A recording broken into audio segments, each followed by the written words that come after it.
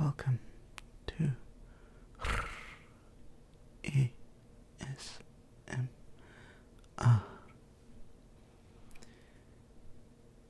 Tonight we're going to focus on reflection, and the past two videos in my reflection series I've covered positive goal setting and synchronicity. Now, I think another topic that aligns quite well with this is the hero's journey. I've been getting into Joseph Campbell's book, The Hero with 1,000 Faces, which covers this hero's journey that gets retold in many myths, many legends, and just about every story with a character arc.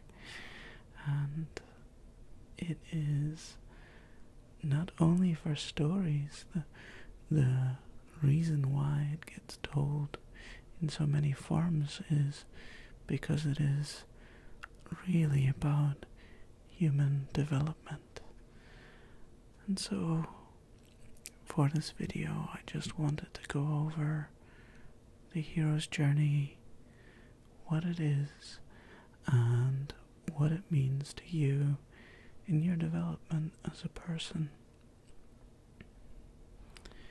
Now, the first part of the hero's journey is the call to action.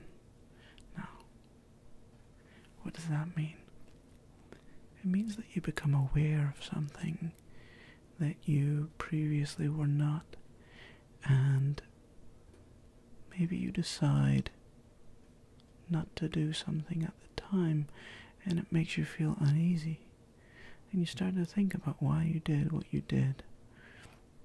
So they also call that the refusal of the call.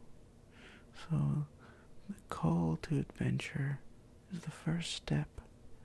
So the real question there is, what's really bugging you right now? What's bugging you?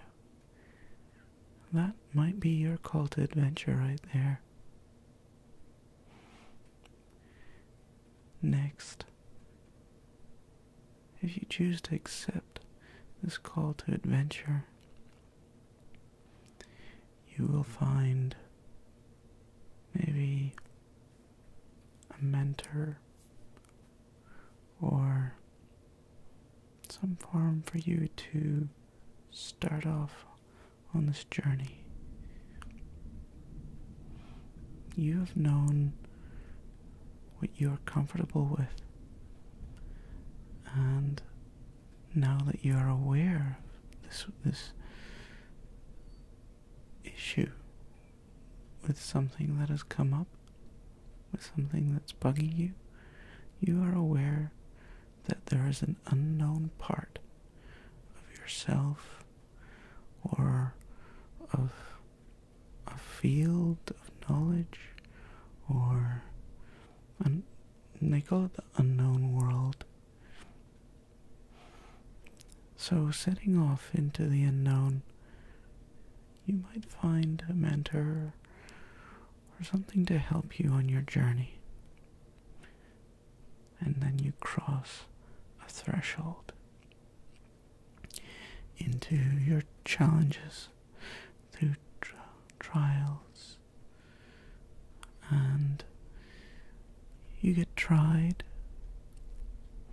you get challenged further, and you find help along the way as needed. It arises for you, perhaps, or maybe you actively seek it out. The important thing is that you are growing and gaining new skills, during this time. The question that you could ask yourself in this stage is, what am I needing to advance? What am I being challenged by? What can I learn from this? And once we reach a point where we've gained enough skills and grown enough, we may face our death in the adventure, where something significant happens, where what we used to be when we set out on this adventure ceases to be, and we change. We get reborn into something new. Something in us has changed to adjust ourselves for what we previously were not able to do. And this comes with a revelation. This revelation comes to us, and we get reborn into someone that has acquired, the hero has acquired what he needed to. So, it's a tough thing to do. That's why it's called a death. It's a death and rebirth. We don't actually die when we're trying to learn something, or if we are trying to find something out. But in terms of what we were previously comfortable with, we might as well have. We've changed.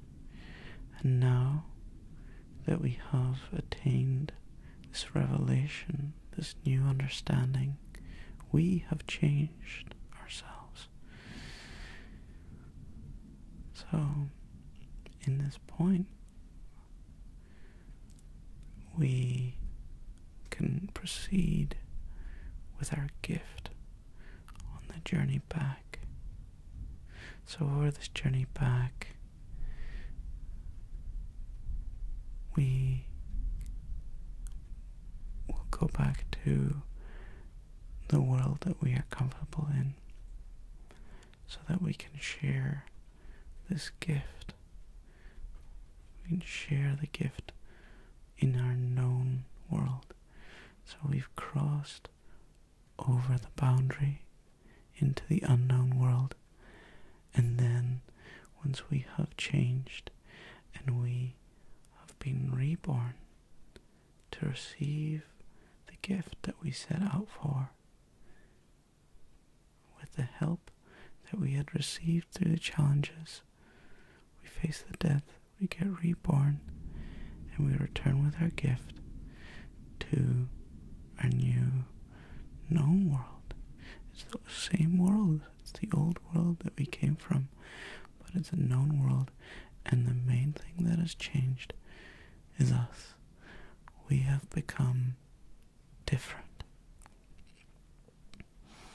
We have adjusted to what previously called us for adventure. We have completed the hero's journey. We have changed ourselves. We have improved. And now we are back where we began. This is something that we see in movies, in cartoons, where we have a character arc at least, and it speaks to us so intimately because it is a journey of the self, of ourselves, trying to become the best we can be. And to undertake this journey is not necessarily an easy thing to do, but choose to do it, it will always be worth it. If we do not choose to improve at the time, I could be perfectly fine. I know that I definitely have been more than content with just being a little stuck for a while. But what I have found is that eventually I would get sick of still not having done what I had realized was bugging me. So, if you have something on your mind and you have this crazy notion that you might be able to do something about it, I would want to say that I would challenge you, but only if you're ready to set out into this unknown and through these trials.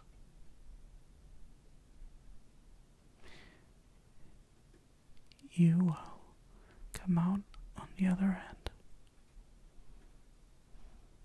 and you will feel better.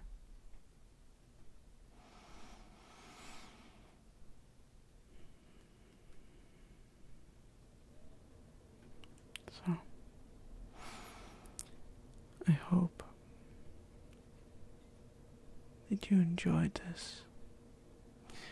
I will keep this short and sweet. And if you like this, please leave the video a like. Leave me a comment with any thoughts. And subscribe for more. I upload weekly. Thank you. Oh, one last thing. I will leave a link to Joseph Campbell's book that I mentioned, The Hero with 1,000 Faces. It's a very interesting book that covers many different stories. And basically it is, as the title suggests, the hero's journey, and it happens with 1,000 faces. It gets retold 1,000 times. It's very interesting if you're interested in different stories and myths, legends, and the meaning behind those, and what it can teach us, even in today's modern world. They still hold true. So, again, thank you for watching.